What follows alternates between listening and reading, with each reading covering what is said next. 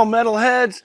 Welcome to this episode of Metal Mastication. I'm your host, Brett Hoag, and while my wife does refer to me as the Machine in certain situations, I have never had a run-in with the Russian Mafia. Today, we are at the lovely home of our gracious host and guest, Shawn Duncan, and I also just got a text message by bass extraordinaire Billy Sheehan. He will be joining us towards the end of the show. Right now, let me introduce to you our gracious host and first guest, Mr. Shawn Duncan, the drummer of LA Guns, Social Disorder, DC4, Killer B, and I'm missing one. Odin. What are we making? Well, I got some baby back ribs in here. They're barbecuing and in my big green egg. Ooh. They got started. And then over here, we have some chicken and some potatoes. And we're pretty close. All I got to do is I'm going to grill some asparagus in a bit and tie it all together, and we should be good. Right on. So what got you into cooking? You're known as a drummer. You're not known as a cook or a barbecue master. Well, when I had my son, I needed a job.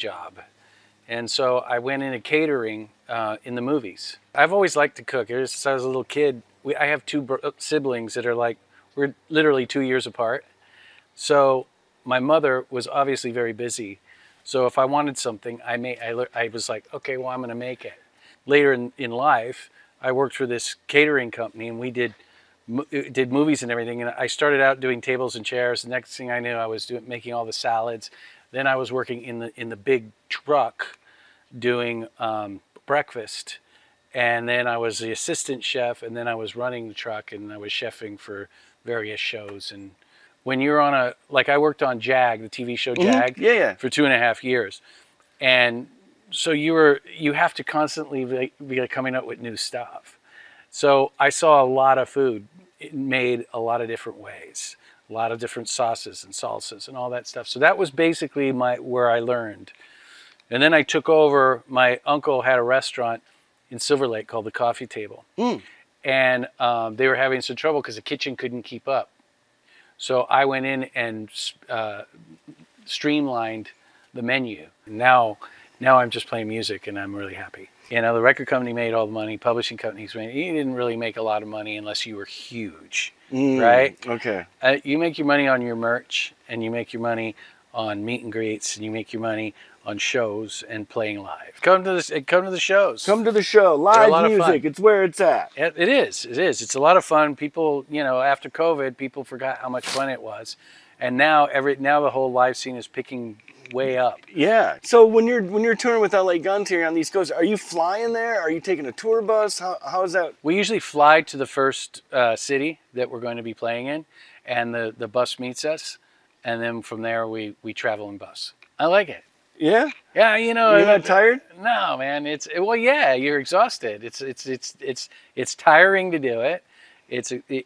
There's a lot of downtime, but it's fun. You're a gypsy, and it's like.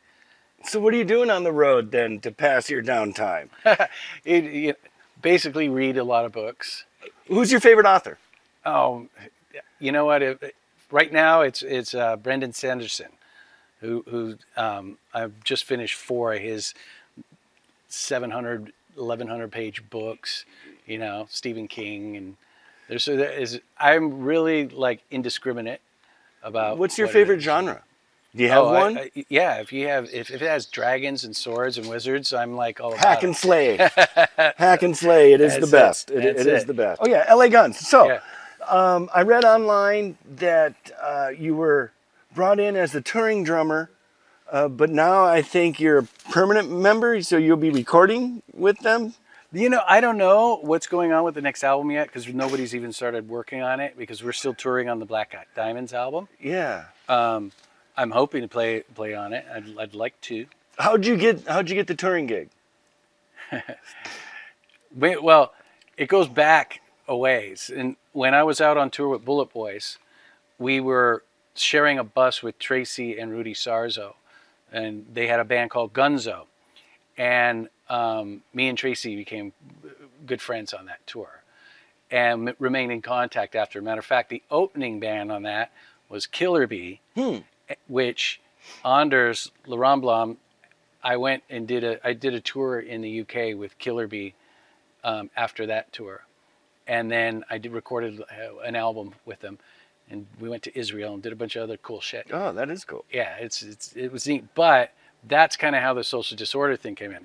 But to get to Guns is I would text Tracy every once in a while, hey, if you need a drummer, or hey, how you doing, blah, blah, blah. Yeah, yeah. And then one day out of the blue, I got a text from Tracy, and it said, hey, are you busy this summer? That's all it said. Are you busy this summer? Are you busy this summer? And I'm like, well, what do you need? Let me know. And he goes, I'll get right back to you. And then like the next day, he said, yeah, so management's probably going to get a hold of you, but you're open. And I'm going, I need to know details. And so management calls me, and they're talking to me, and goes, it's this, it pays this much. We need you to be, it's 9 weeks. And I'm like, 9 weeks. It's a long freaking time. It is a long time. And it was all with Kiefer. Yeah. It was Tom Kiefer, LA Guns, and Faster Pussycat. It was a lot of fun. All friends, because when I was out with Bullet Boys, we played with Faster Pussycat on another tour. It was with Quiet Rat, and that was a lot of fun. Yeah, so we're all friends, and then I knew everybody in LA Guns except Phil. I knew Johnny from playing locally. Mm-hmm. He's an LA boy. Actually, he's OC, but he's from here.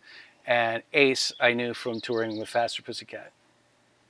So I knew everybody except Phil. I just didn't know Phil. And so they brought me in. I did. Here's their song list. Okay, we're gonna do rehearsals. We rehearsed for like 2 days, and then boom, we're gone, right?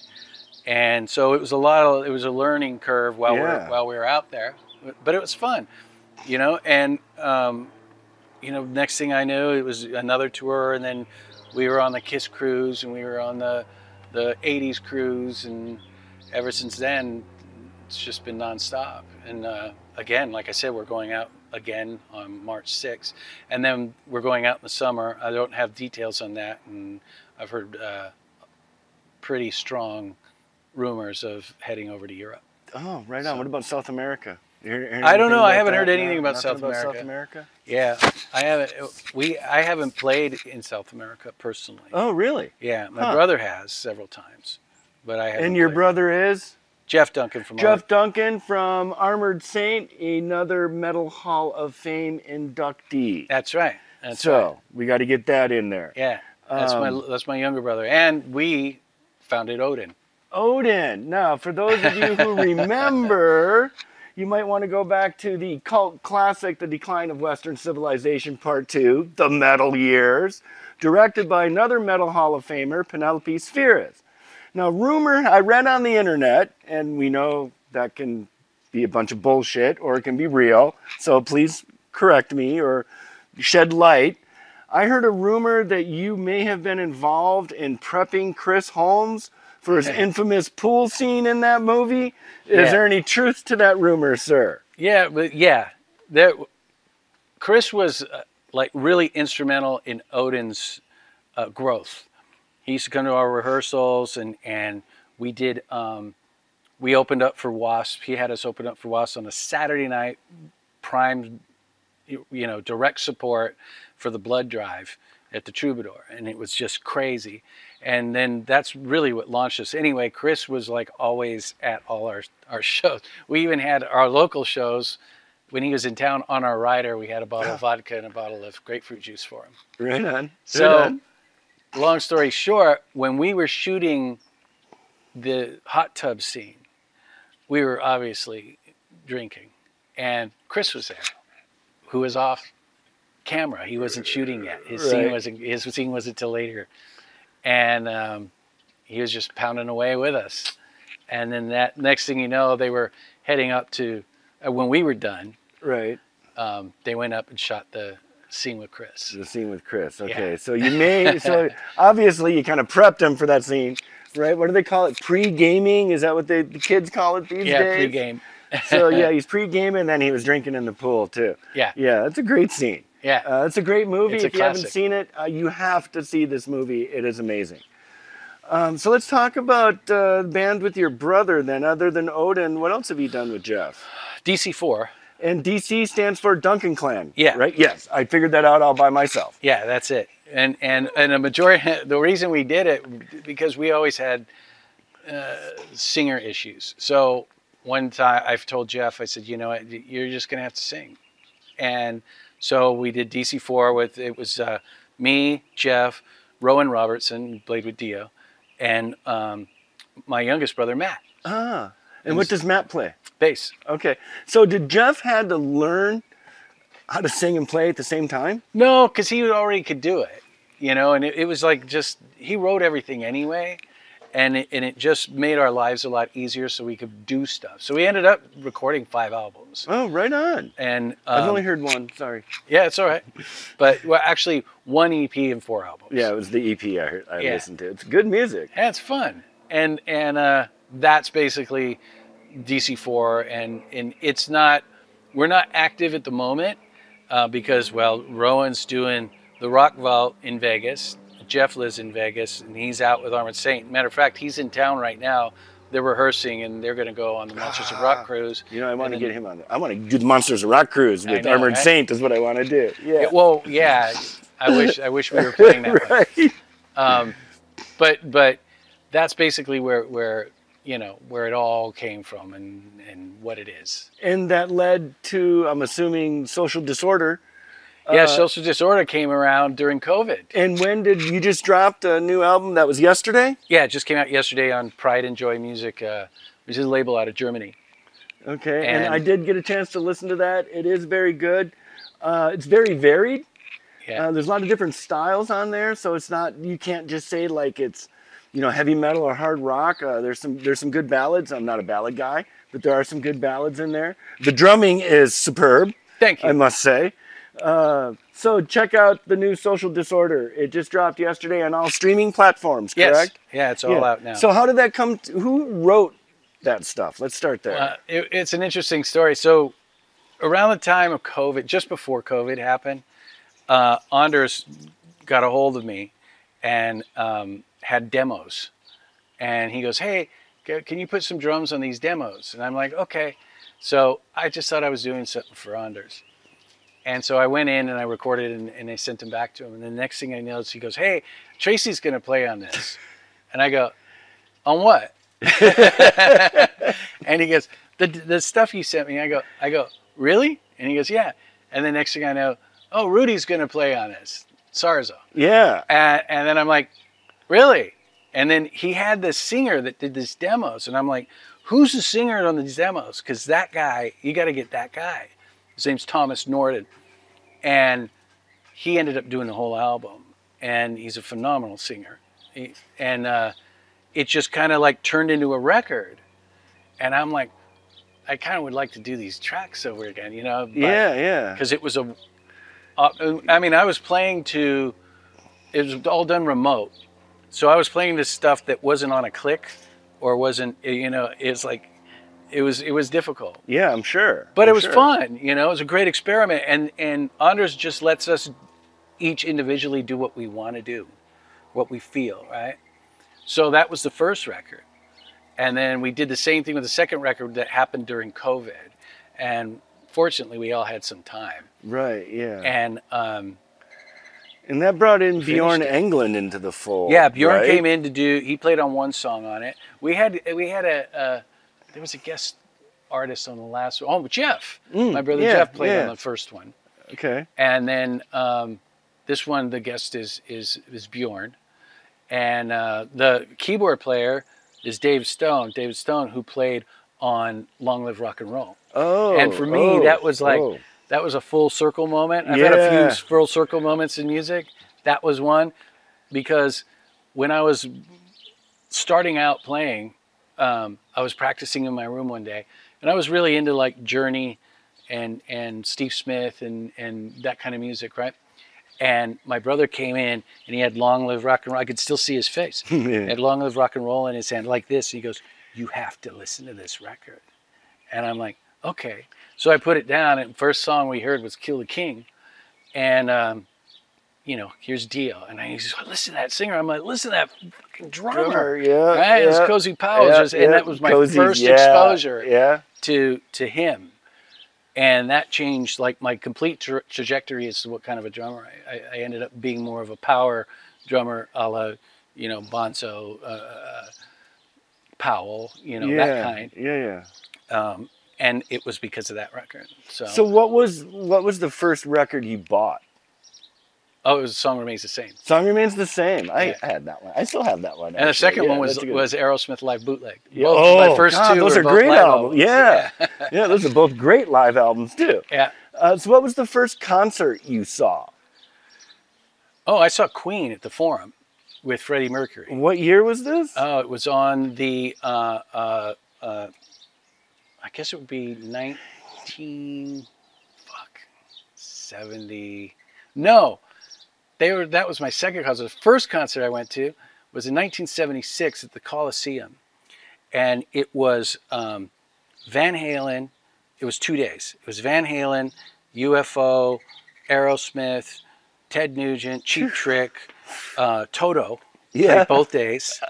And then a bunch of Frank Marino, Mahogany Rush. Yeah. All these bands, you know, it was my first concert experience. This massive festival. Yeah, that's unreal. Yeah, it was phenomenal. That's amazing. It had to be life-changing. Yeah, it was. It was. So I was like, I want to do that. Right? Yeah. I got to check the. Yeah, absolutely. Okay, let's check some food here. Looks like we're going for the chicken. But where'd that joy of cooking come from? How'd you find that? Who gave that to you? Well, it probably came from Mom, but it's just something I've always done, and it's creative, right? Right, so, right. And I have a busy mind, so it's good to have something to do to keep the busy mind busy. And it's like music. It's a never-ending journey of learning. You're constantly learning something. Right, I just learned something today. Somebody sent me this thing about tenderizing meat using kiwi. Oh. And I was like, really? So I read the article on it, and I'm like, see, now I learned something. Yeah, and to me it's fascinating. I'm like, that works because apparently there's one enzyme. Yeah, in it has kiwi to be chemical. Yeah, that's just like it's only in kiwis, but it breaks down protein. Wow. It's supposed to be a phenomenal meat tenderizer. I'm like, well, I'm gonna try it. I'm gonna try it now, too. Yeah. I'm gonna have to go look that up. That sounds great. Yeah. So basically, I'm gonna grill some asparagus, and then that'll be it because everything's pretty much done. I learned, like I said, on the fly on trucks, and there was a massive amount of freedom in what you were going to be doing, and so you just learned by, you know, I worked with some really incredibly talented chefs. Paul Rathburn was one who is now, he works with, why can't I remember his name? Anyway, like he's a personal chef for like some really big stars, and then there was a French chef named Gerard that I worked on X-Men with, and he taught me a lot. But it was a lot of it. It was trust yourself. Right. Yeah. And so it's kind of the same with music, like you said earlier, where you said if you like it, then it's good. Right. Yeah. Right, because it's really ultimately it's about making yourself happy. Because if you make yourself happy, and hopefully everybody else will find that. Literally, yeah, you guys, if you're not following Shawn on social media, man, he does tons of food porn. I know. And he's making it all, and he tells you what it is, and it's just unreal stuff that you're making. It's fun. You know, it keeps me, like I said, it keeps me sane. When that's what I wanted to get back to, your busy mind. So your busy mind, you're playing the Sunset Strip in the 80s. Yeah. How was that busy mind occupied, sir? Well, we had girls, were one, and it was such a vibrant scene. There was always something to do. Hi, Molly. There was always something to do. So how'd you come out of there without being a cocaine addict? You know, drugs really weren't, I mean, we partied a lot. Odin was definitely a party band, and we definitely pushed it. But at the same time, I had a girlfriend at the time, and I cared more about, you know, going out and, you know, hanging out with her and running around and then getting high. Yeah, So, right on. and then after, when I started doing this, you know, in the movies, I didn't have time for it. So really, it was more about me just not being around it. And now that I'm older, it's not really there. It's like, it's not in the LA Guns camp at all. Yeah, yeah. And you know, we can be pretty boring behind the scene. I don't know, man. I've heard that Tracy has a great sense of humor. Oh, phenomenal! Is that yeah? Oh, that's true? we have Yeah? a ton of fun. I mean, Like we have how? a ton of fun. Like doing what? Well, just in general, just hanging out and talking is fun. And you know, our group texts are they should make a book out of just our group text alone, because it's. Anyone doing any practical jokes on the road or anything like that? You hear a lot of bands doing those kinds of things. You know, we don't, not to each other. There's a respect level, I guess, right? Yeah, We just yeah. don't do that to each other.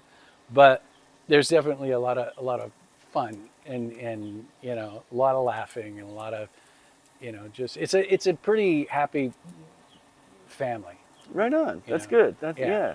Good. Hopefully it'll last. You guys are really tight. Like I said before, I've seen you a couple times live now. Before we set this up, so it's not, you know. Yeah. Taz Taylor is a good friend of mine. The Taz Taylor band got me in to see LA Guns a couple times live New Year's Eve, and they're tight as hell. So if you get a chance to see them on this tour, you have to do that. They're not glam. Let's get that out of the way. It's not a glam right band. Now. They're not. They hard kind of got rock lumped into that genre in the '80s there with the other Sunset Strip bands. They are straight up hard rock.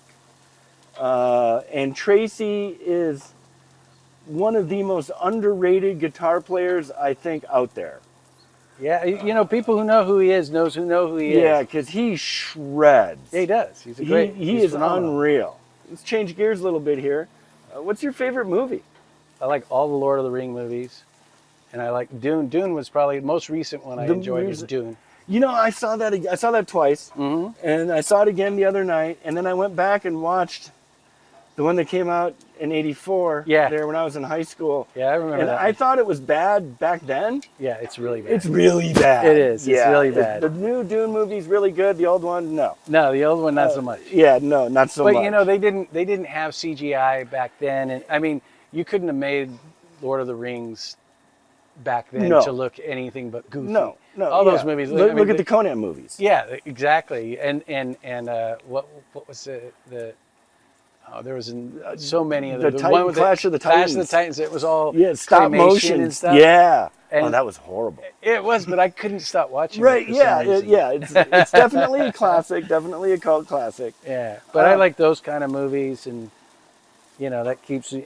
Like I said, you know, Vikings and slashing and swords sometimes. Just so, who's the best Bond? Oh.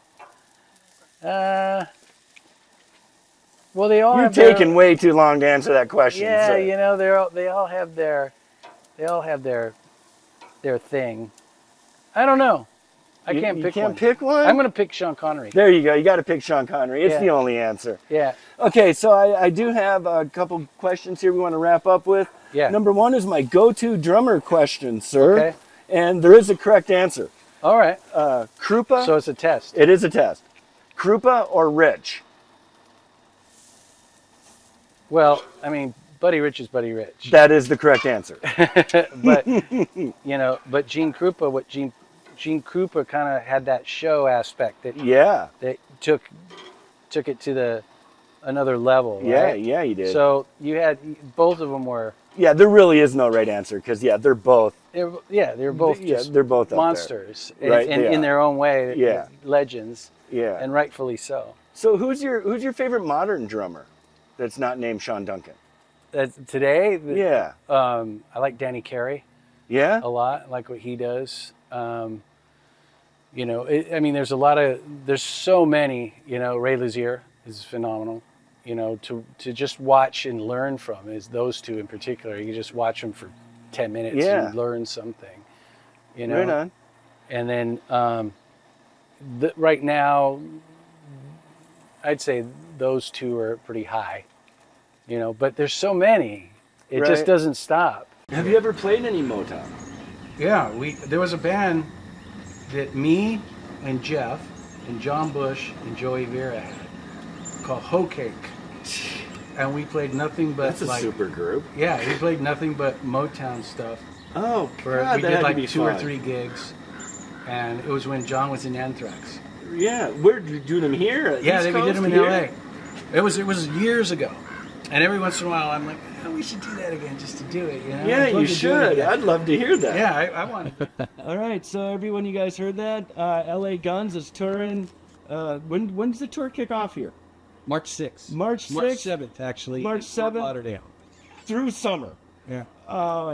So if they're anywhere near you, go see them.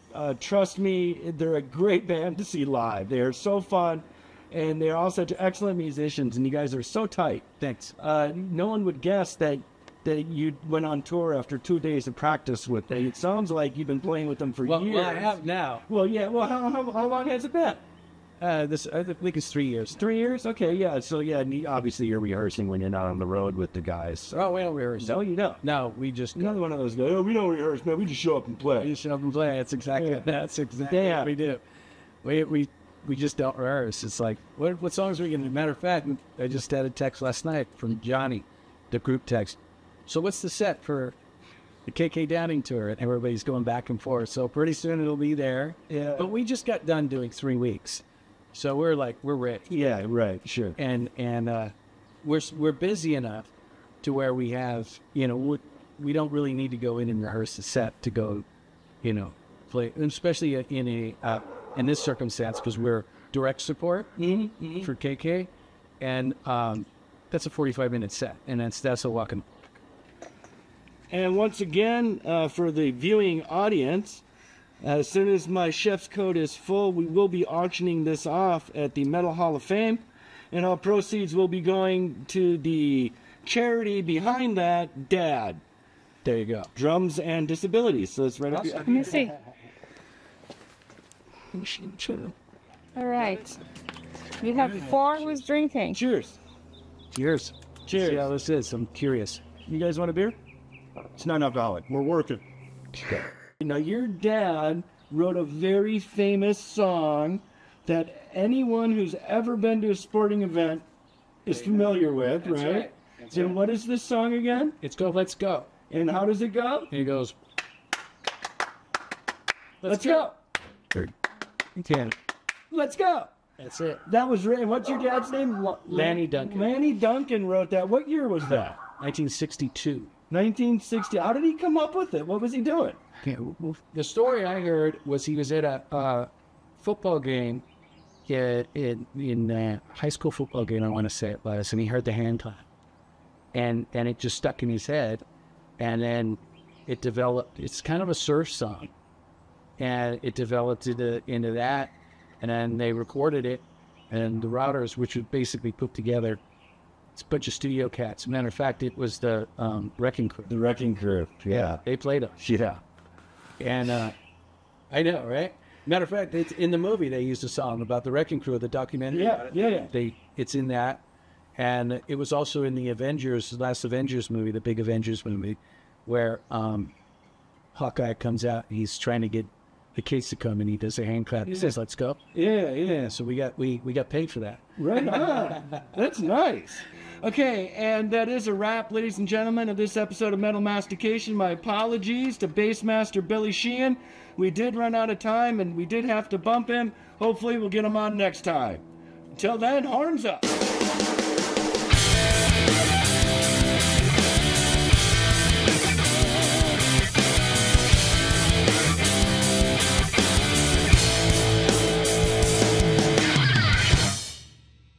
When was the first time you played on stage professionally? How old were you? Oh, 15, 16, 13. 13? Yeah, And that was with 14. Odin? It was the earliest incarnation of Odin. Yeah. This is me and my brother. It was a battle of the bands at like a Macy's.